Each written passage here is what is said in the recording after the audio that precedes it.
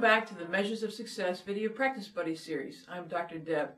We're really glad that you're starting to get a good sound on your bassoon. We know it's a little challenging, but I know you're practicing, and with more practice it'll get easier and easier over time. In this session, we're going to help you to learn to articulate using the tongue to get a clean sound at the beginning of each note. Let's try something before we involve the entire bassoon. Just like Matt here, I'd like you to take a deep breath, and when you exhale, I'd like you to use your tongue to pretend you're saying the word to. Now, you're not going to say the word to. You're just going to use the beginning consonant t at the beginning. Okay, watch Matt do this for you. He's going to take a good breath, and then he's going to blow using that t sound. Good. One more time. Good. Now, he's going to do that 4 times in a row. Okay, Matt? Here we go. Big breath. Good. He's going to do it one more time for you so you can hear him use that t sound.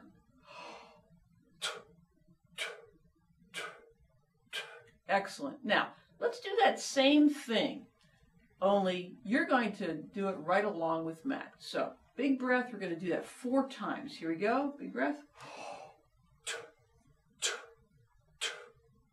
Did you do it? One more time. Ready, go. Excellent. Let's try it again. This time let's use the reed while we do it. Watch as Matt, he's going to check his embouchure just like we did the last video.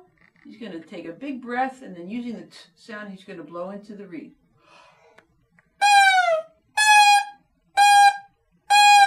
Again, let's listen to him.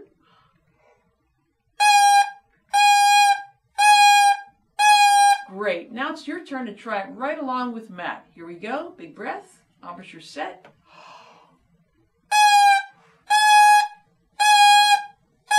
Again, 2, ready, play. That's great. Now, let's try it using the entire bassoon. So go ahead and get your bassoon and have a seat, just like Matt's doing. Put your reed on the vocal, okay?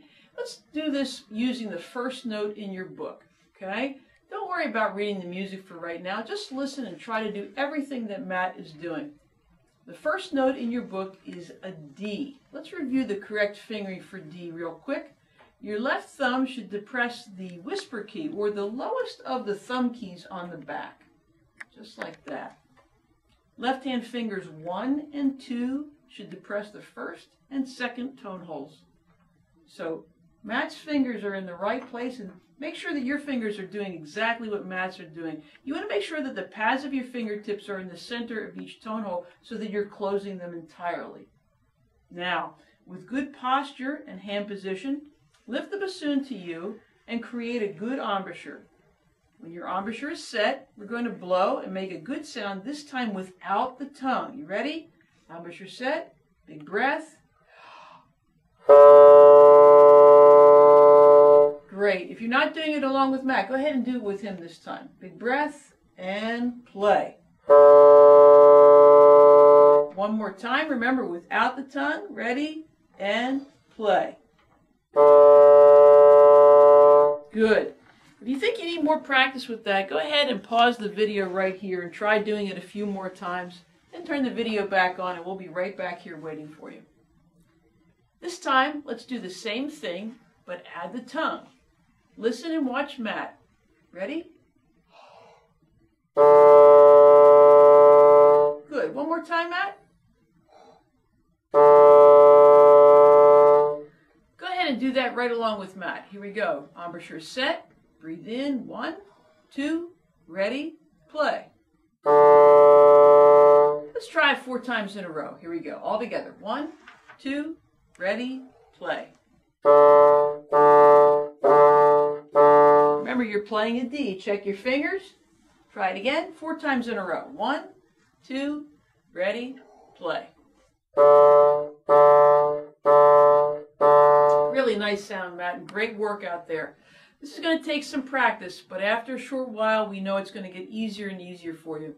The next Measures of Success video practice buddy for the bassoon will focus on long tones, so be sure to check that out.